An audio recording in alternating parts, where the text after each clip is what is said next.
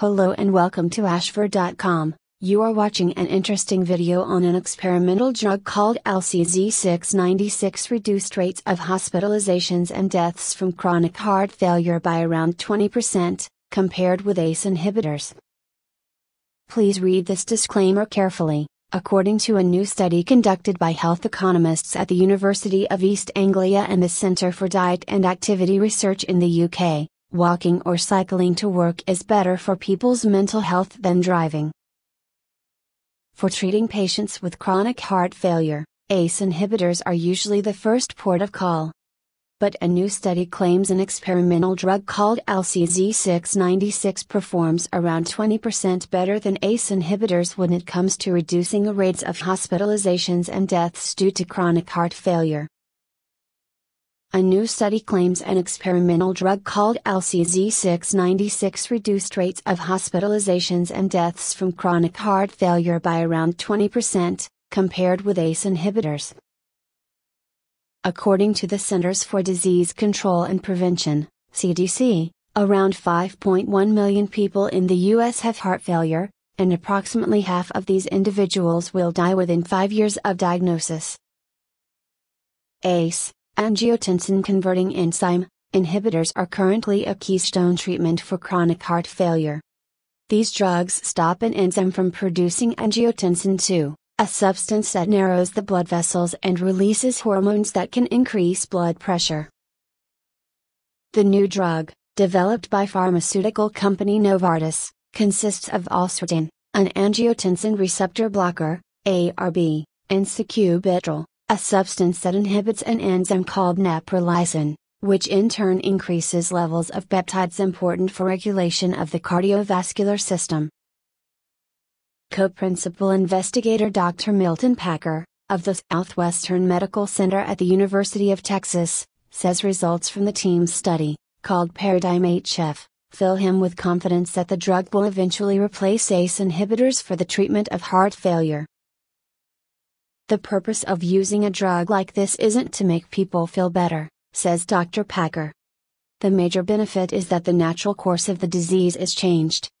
I don't think it changes the natural history of heart failure, I know it does.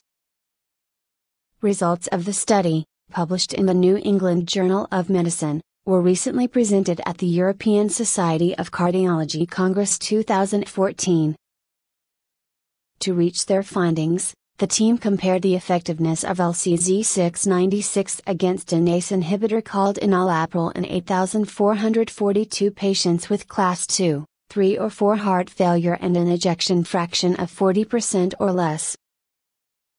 The patients, who were from 1,043 sites across 47 countries, were randomized to receive either 200 mg of LCZ696 or 10 mg of enalapril twice daily between December 2009 and January 2013, in addition to other recommended treatment. The team notes they included a run-in period in their study, which involved comparing the effects of LCZ696 against doses of enalapril that have been shown to reduce mortality among heart failure patients when compared with a placebo. The researchers say because of the overwhelming benefits patients saw from LCZ696, the trial was stopped early. Compared with patients who took enalapril, those who took LCZ696 had a 16% reduced risk of all-cause mortality and a 20% reduced risk of cardiovascular mortality. They also had a 21% lower risk of hospitalization. Furthermore, the researchers found that patients who took LCZ696 reported better toleration than those who took enalapril. When measuring side effects among both groups, the team found that more patients who took LCZ696 experienced hypotension, low blood pressure, and non-serious swelling such as back pain, but fewer experienced renal impairment, anemia and cough. Commenting on their findings, the researchers say, the magnitude of the beneficial effect of LCZ696, as compared with enalapril, on cardiovascular mortality was at least as large as that of long-term treatment with enalapril, as compared with placebo. This robust finding provides strong evidence that combined inhibition of the angiotensin receptor and neprilysin is superior to inhibition of the renin-angiotensin system alone in patients with chronic heart failure. According to a report by Reuters, David Epstein, pharmaceuticals head of Novartis who funded the study, said the drug could be on the market by the third quarter of next year, although he did not state how much it would cost. In an editorial linked to the study, Dr. Mariel Jessup, of Penn Medicine at the University of Pennsylvania Health System, says this study may represent a new threshold of hope for patients with heart failure.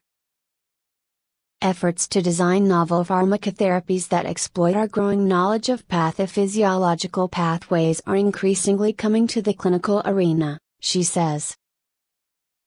The dual, or more, action of such drugs may translate into even greater long-term survival for patients. The beneficial results seen in Paradigm-HF may apply to a wide spectrum of patients, even those who are currently receiving the best possible therapy. References